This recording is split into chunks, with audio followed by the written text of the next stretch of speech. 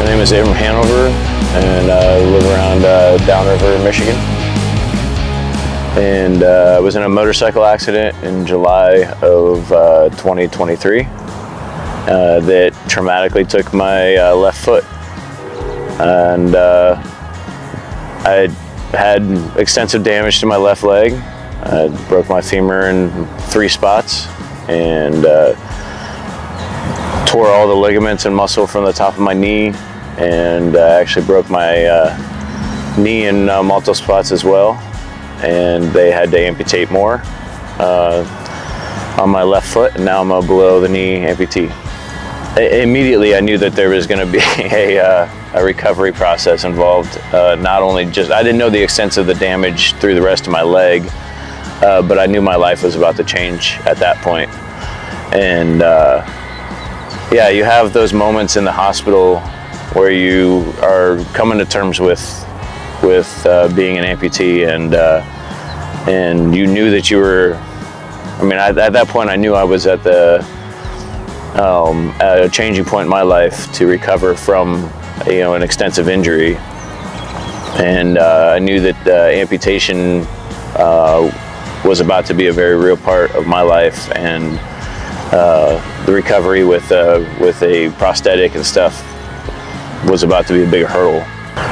As far as support and that sort of thing, my family, my fiance was a huge part of that, and then I have a great group of friends around me that were there immediately, and it was pretty overwhelming actually, the amount of response. I have been in the automotive industry and just anything. I've always been super active, and that community just kind of rallied around me quite a bit, and I have a great group of friends that really supported me in that time.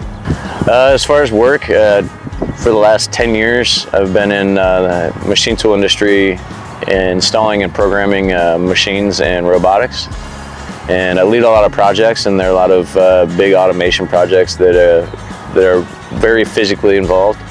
As far as my hobbies and stuff, I've just always been an active individual. Anything with an engine, anything with wheels is a huge part of my life. And then, yeah, outdoors. I'm always outdoors, whether it's hiking or mountain biking, or I love to snowboard in the winter.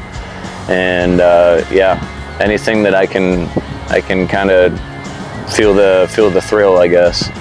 As far as the podcast, it's called Before the Grave podcast, and it was kind of an idea that I had thought of years ago, and it's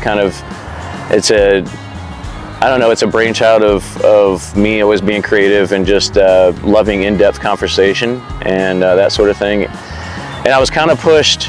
I was probably about 4 or 5 months into my recovery, and it was still hadn't gotten a chance to get in, on a prosthetic, and I was still waiting for the rest of my leg to heal or get to a point to where I was cleared.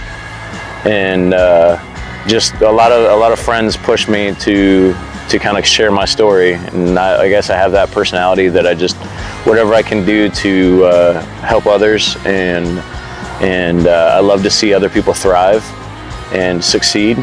So that's kind of where the podcast idea kind of came from. I just like to have in-depth conversations and just really dig deep into people's experiences, and I love a comeback story, and who doesn't like the underdog or comeback story?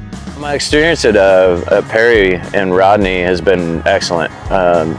There was a lot of time that I'd come in, and I almost felt like I was more anxious to get into it than they were, because they were being cautious and being following procedure and stuff, and so there were many days where I had to watch a spot on my leg in the recovery on the leg. I had a spot that didn't quite heal up the way it needed to, and Chris and Rodney himself were great on that. They were super patient, and gave me all the direction that they could, and as much optimism. Rodney is such an optimistic individual that he did great, and just kept the hopes up, and did great working with him and everything else. So he's been a huge blessing in the recovery process for sure. If I were to see myself or be able to talk to myself, you know, 8-9 months ago, it would be to just, you know, keep your positive attitude. And there's a lot of changes and a lot of challenges that are going to come, but don't look at it like it's something that you have to do. Like, look at it like it's something that you can accomplish, and look at it like it's something that is a challenge for you. So keep your optimism, and just try to keep a good mental, you know, health about you. That's probably the hardest part. It's probably more mentally challenging than it is physical. And keeping a good mindset and a good outlook is key, and keeping good people around you that are going to support you and lift you up. And Perry Prosthetics has been great for that. You know, they've been absolutely phenomenal for that, you know, aspect, and just being positive influences on it.